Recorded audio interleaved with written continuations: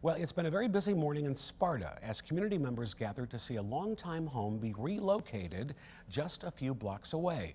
13 on your side's Emily Scarlett spoke with the homeowner about why.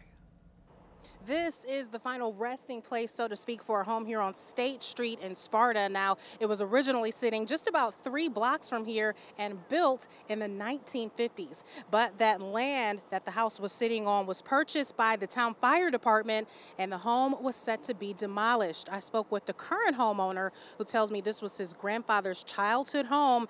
It had since been sold and had belonged to another family for some 30 years. But when Pete Walters found out that the home was set to be demolished, he purchased the home and arranged to have it moved here. He says it's been an expensive project, more than he was anticipating, but says it's about saving a perfectly good house for the next family. You know, I think we're in a build it and tear it down society every 20, 30, 40 years. And yet you look at places like Europe and there's places there that have been there for centuries. And they don't tear down things. They refurbish them. They keep them. And I would hope that people would think about that and keep that in mind.